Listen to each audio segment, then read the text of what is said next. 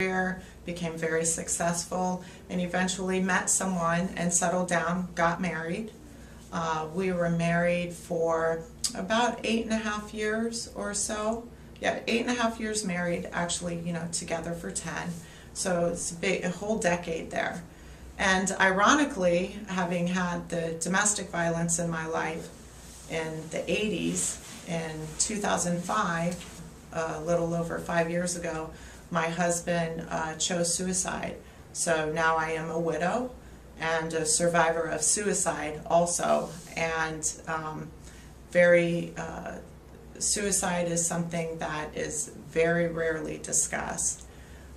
From what I have found out over the years of having to grieve and recover and heal from becoming not only a widow, but a widow of suicide, and accepting the fact that my husband at the time, my spouse, chose to leave and no longer be here anymore.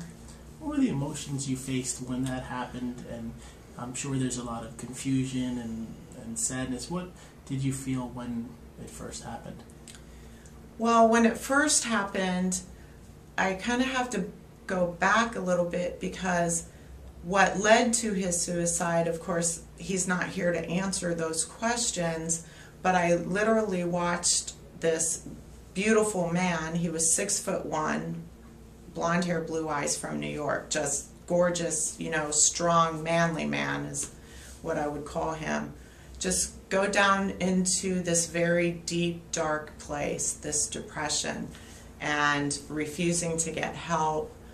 He was diagnosed manically depressed, but wouldn't take medication.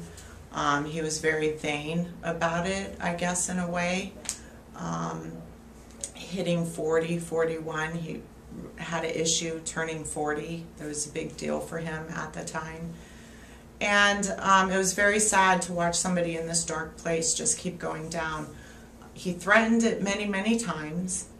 And at the time I traveled a lot for work.